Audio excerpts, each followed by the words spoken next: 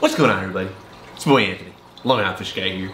Now today's video, it's the video you've all been waiting for, and that is my reasons as to why I hate Marineland. Now, some of you guys might be thinking, hey, you know, a Long Island Fish Guy might be doing this for a little bit of clout.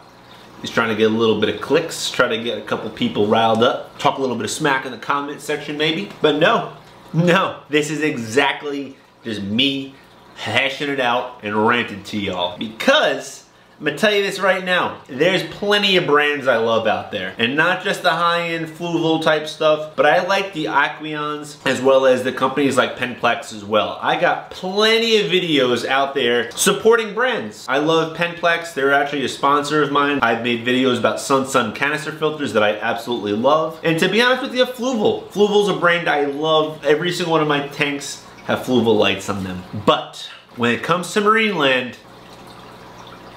I'm done.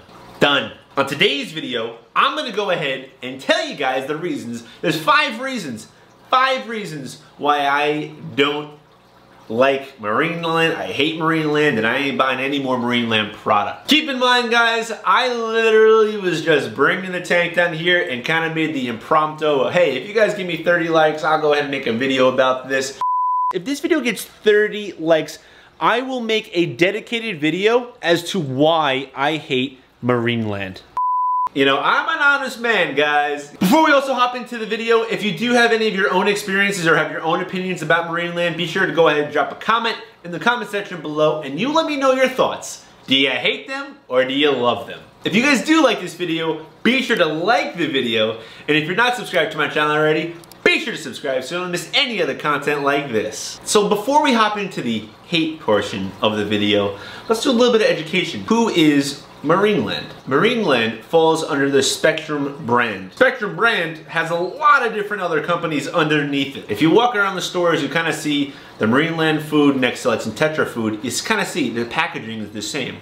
And that's because they're technically from the same company. Tetra and Marineland and even Glowfish, which I hate, and I know a lot of you guys probably hate. Even things like Omega-1, that's all under the same category, the same umbrella. So, number 1, filters. Marineland has a bunch of different types and quality types of filters. Specifically, I'm talking about hang-on-the-back filters, probably the most universally used from not only people who are deeply into the aquarium hobby, but also, let's say, a family that might just have one 29-gallon fish tank with a hang-on-the-back filter on it. Why? Because easy, it's simple. I've had the 2 different types of, probably the most common types of hang-on-the-back filters for Marineland. That is their Penguin series, which is their entry level, and their Emperor level series, which I'm gonna be honest with you guys, up until a few weeks ago, I actually really liked the Emperor series, and the Penguin series has always been really bad. Number 1, the reason why is the overall construction of it. The overall construction to this versus, let's say, an Aquarium filter, which actually has the motor inside the water, so you actually don't have to put water inside. Like, for instance, I always have plastic cups. I scoop out some tank water and I put it in the back to keep it going. Those Marineland filters, the Penguins specifically, but also the Emperor, they just keep going. It might go on for a minute before it actually kicks in and starts filtering. The Aquarium, you plug it right in, it works. For the Aqua Clears, it takes maybe 8 seconds. Boom, it works. Marineland. What's going on here, guys? George needs filtered water. Here, guys, I got all of these lights here, guys, just to, you know, really make this look really nice. I don't think these guys are liking it. George looks a little flushed out right now. But let's get back into the video. I'm not gonna lie to you guys, too. There's a couple of times where the filter would like kind of burn out and just randomly stop. And I smelled like a little bit like a burning smell. And I remember, it wasn't like the filters were like that for a while. Like, there's a plasticky burning smell coming from a filter. Like, that's some serious stuff. I'm actually gonna go back to even like 20 years ago. One of the reasons why I stopped keeping fish was because me and my dad used to keep aquariums together. And one of my first aquariums was a 29-gallon with a Tetra filter on it, which is actually part of Spectrum brands. That filter used to stop non-stop. And one time, we went away on vacation and the filter randomly stopped working. We came home to a purple fish tank of just purple water, and all the fish were dead inside. Not such a good tank to come home to after a 12-hour car ride from South Carolina, but it happened. So my hate for Marineland or overall Spectrum brands, is a long time coming. It's been happening for a very long time. One other thing about the hang on the back filters that aren't really the greatest is there's not really that much space for media. They have their own cartridges that they put in there. You know, Aquarium does the same thing. I'm not a fan of that. Most beginner level, or let's say intermediate level fish keepers, they're probably just gonna put those cartridges in and take them right out after you get gunked up and replace them. We all know that's not good for the aquarium. That's not good for the biological filtration. A company like AquaClear, Fluval actually owns them now. They send you so much media. There's so much media that goes in there. And Marineland really doesn't do that. They just want to sell cartridges. I really don't think they have the fish's best interest in their product. Moving on, so let's go over to the food. At my local fish club, I actually got some free Marineland food. I don't know how, but they had free Marineland food. These fish are so spoiled that they didn't even eat the food. There's so many times where I would offer Marineland foods, specifically their floating pellets, and it would just float around on top. George, the Oscar, who eats everything and anything, wouldn't eat Marineland pellets. That right there, that's a no-no. That's a big no-no. There's something wrong. There's something going on. There's something in the food. They're not just spoiled. I do feed Hikari pellets, Fluval pellets. I even cut up little pieces of tilapia, scallops. So they eat like high quality foods. But they know. George knows. He's a smart fish. He knows. He can sniff out. He can sniff out the bad food. Also, there was like Marineland like shrimp pellets. Dude, legit, nobody ate that stuff. Like no, Corridoras wouldn't eat that stuff. Nutrition-wise, like fish meal is something you don't really want to see in Marineland foods, and it's in like that's a first ingredient in like a lot of their like fish food. It's kind of funny because Spectrum Brands actually has omega-1, and I actually really like omega-1 foods. I feel like if you want to step up from the Marineland food and you're still staying in Spectrum Brands, it would probably be the omega-1 foods would be that next step up. Next up is the lights. Probably two different ways you can get Marineland lights. One of which is when you buy a tank like this, you get the free light on top. I'm actually going to be talking about their higher end light, the Marineland Advanced LED. Now I'm going to be honest with you guys, I actually kind of like this light. The one thing I don't like is the technology it uses. It literally uses technology that could have been used like during the 80s when it comes to the actual timer aspect. This light is so expensive for what it is. I'm comparing this light to the Fluval Aqua Sky LEDs. These are the best lights for your money. They have the cheapest light starting at like $70 for what would fit on like a 10-gallon or a 15-gallon aquarium. The Marineland lights, for that same size, it's like $100. There's two different things here. One, how you actually set the time. With the Aqua Skies, there's an app. You can actually download an app onto your phone and you have full access using the Fluval Aqua Sky Lights app to actually control the lights. And there's so many different options. We're not gonna cover it here, but there's so many different options that you can configure these lights for. With the Marineland light that you pay almost like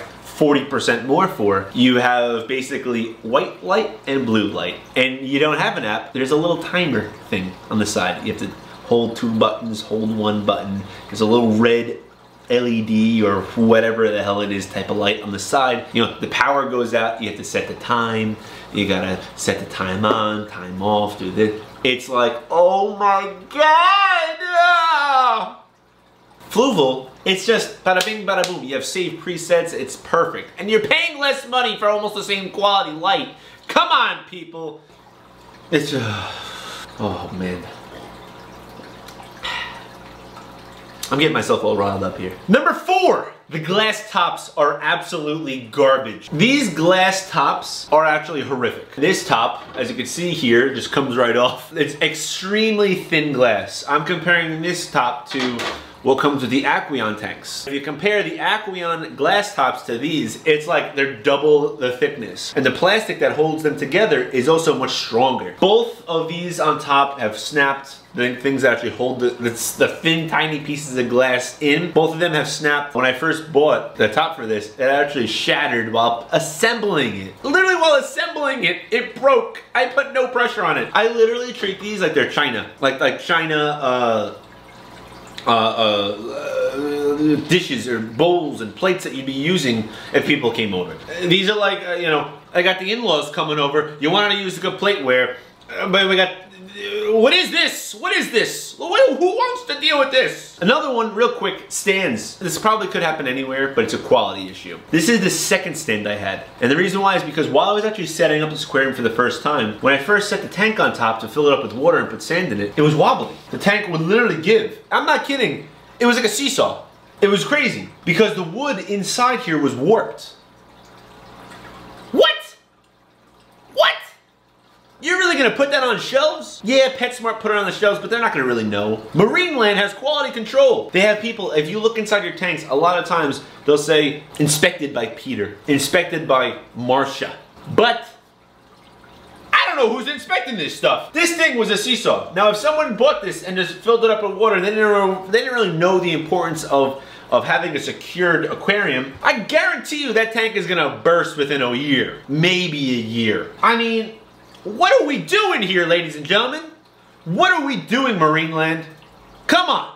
Now the last thing, which I kind of remembered while shooting this video, one of my local fish stores, he actually told me that Marineland is having a lot of issues with their bigger tanks. If this is your first time at my channel, I'm currently building out a massive fish room here. I'm buying a new monster aquarium pretty soon, and I was actually looking into some of the Marineland tanks that you can buy. My local fish store owner said to me, hey, you don't want the Marineland one because they're having issues, and they're actually discontinuing them. Why are they discontinuing some of their monster tanks like the 265, the 220, and the 180? Why are they doing that? Because they had quality control issues. Water can do a lot of damage to a house. Now, if you have 265 gallons that cracks, I'm assuming if you have a 265, you also have either some monster fish, exotic fish. Could you imagine 265 gallons breaking in your house? Even if there's a split seam down here and there's a small leak. What are you gonna do? What are you gonna do? Marineland is literally letting down the fish community day in and day out. I've had nothing but terrible experiences with Marineland. I'm gonna be honest with you guys, I'm done, man. I'm really done with Marineland because everywhere I turn in the fish keeping hobby for certain brands, and like I said, there's brands I love out there. Penplex, they sponsor me. I love their filter that they have. It's Cascade Marlin. It's a Ferrari, baby. It's silent. It filters like crazy. There's options on it. You got lights. Could change the flow. It's perfect. Marineland, I never had that experience. I've never had a Marineland product that I said, wow, this is a great product. I love it. I like to give kudos to good companies that deserve it. Marineland, yeah, you don't deserve my money and you don't deserve anyone else's. So guys, that is my 5.5 to 6 reasons why I now hate Marineland. If you do have any comments about Marineland, if you agree with what I'm saying, if you don't agree with what I'm saying, let me know in the comment section below. I will definitely love to have the conversation with you in the comments. But that's gonna be it for this video, so if you did like this video, be sure to subscribe. Check out some of the other content here on my channel. Ding that notification bell if you already subscribed. Most importantly, don't forget to fish on.